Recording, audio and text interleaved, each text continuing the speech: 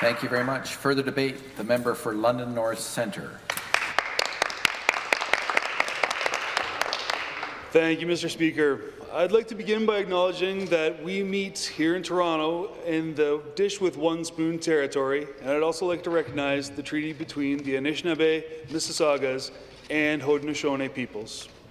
I'm pleased to rise for my inaugural speech in this House, and I'd like to congratulate everyone assembled here on their recent election wins. I'd also like to thank the voters in London North Centre who have placed their confidence in me.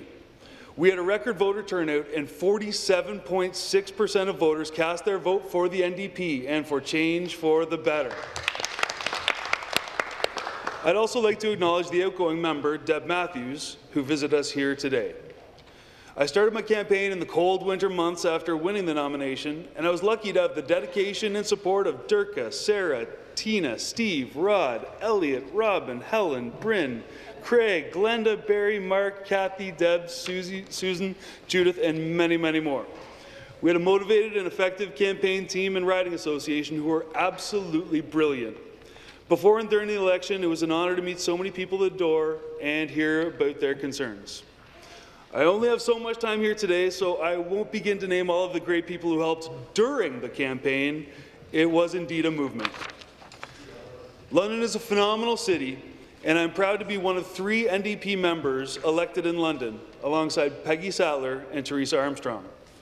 London is along the 401 corridor, near to prime agricultural land, and centres on the forks of the Thames River, named so by John Graves Simcoe in 1793, thanks to the member from Haldimand, Norfolk, and is also known as the Deshkanzibe, or Antlered River. Simcoe liked the place so much, he wanted to make it the capital of Upper Canada. Unfortunately, this did not happen, and some place called York was selected instead. My riding is also home to Museum London, Western University, the London Health Sciences Centre, numerous libraries, schools, places of worship, non-profit organizations, charities, and shelters. Everyone here knows about the London Knights in hockey and London Lightning in basketball. Sir Frederick Banting even discovered insulin in London, Ontario. On that note, London has a long history of innovative businesses. Newer companies include Infotech, Arcane Digital, Dipley, and many more in the digital, creative, and innovation sector. Workers are the people who built London. As a teacher, I was honoured to belong to my local executive and be a delegate to our local Labour Council.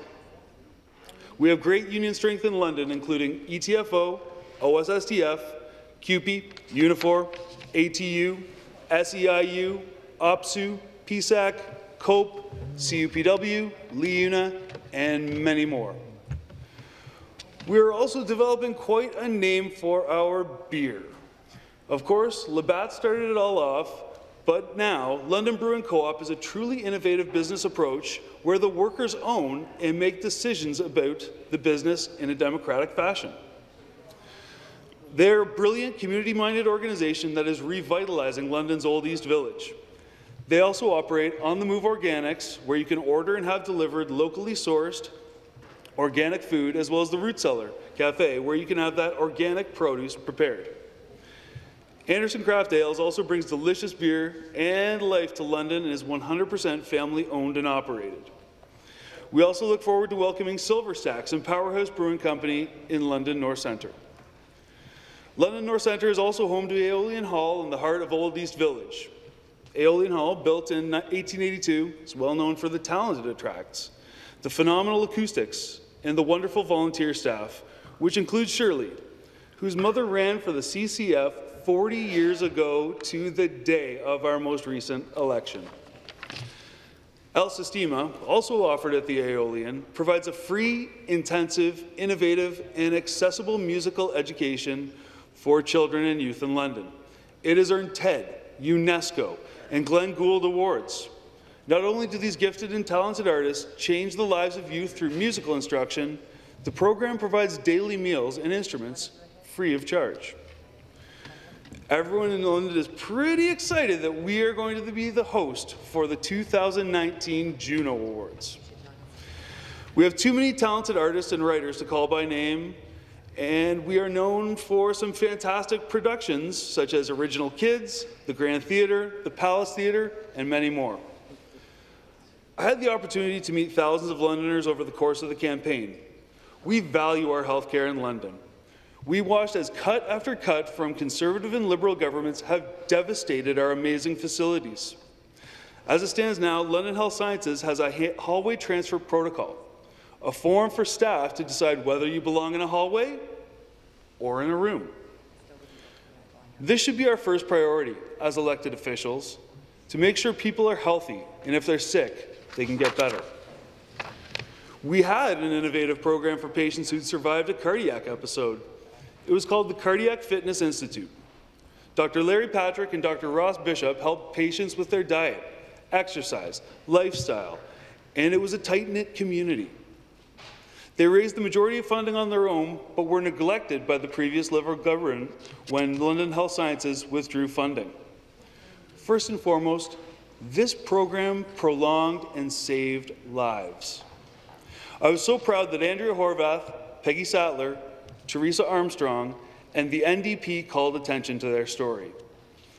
I was also pleased to see the member from Elgin Middlesex London at one CFI event. When you compare the small amount of money this program cost in comparison to a cardiac event, it should be an easy decision. Unfortunately, we watched as this program was nearly lost. Now, if you're new to cardiac care, the provincial government funds the 6-month CRISP program alone. Long-term care is another issue that Londoners care deeply about. The last Conservative government removed the 2.5 hours of direct care per patient per day, and the Liberal government did nothing to restore it. How can we, as elected officials, or even as a society, accept this? Seniors deserve to spend their golden years with dignity, with respect, and to enjoy their lives. They've earned it. Caring for our elder generation is not an option. It's our duty. Currently, London has suffered losses in the manufacturing sector, largely from the previous Liberal government. People are struggling to find good jobs with decent pay and to build good lives. It is difficult for businesses to remain afloat with the sky-high prices of hydro, and I was so proud of Andrea's commitment to buy hydro back and lower hydro bills genuinely. I hope that my colleagues across the floor will realize that Ontarians built the hydro system, so Ontarians should own it. In London North Centre, we have a broad spectrum of socioeconomic status. We have mansions and we have community housing. People struggle with food insecurity, and finding affordable housing is a crisis in London. If people do not have a place to call home, nothing else matters. I strongly believe in housing first. In a province as rich as Ontario, no one should be left out in the cold. The City of London is also struggling with an opioid crisis. We're lucky to have dedicated and community-minded individuals who have started supervised injection sites, a place where addicts build relationships with caring individuals who can then help them with wraparound supports. 6 people who have overdosed have been saved, and 100 people who have been put in touch with housing and supports to combat addiction and mental illness. We can never put a price on a human life. The evidence is clear. The province bears the cost of addiction, whether it's through initiatives or the criminal justice system. I'm glad that people are finally realizing that this crisis affects us all, and hope the government listens to experts and those with lived experience. Addiction is not limited to a certain segment of the population, and just because someone is an addict doesn't mean they want to die. London is a vibrant city, home to a diverse population. Unfortunately, we've also seen a rise in racism. I want to restate to everyone here, no matter where you come from, you have a home in London, Ontario. Thank you again to everyone who put their trust in me. I look forward to representing everyone and being a champion for London North Centre and for London, the heart of southwestern Ontario.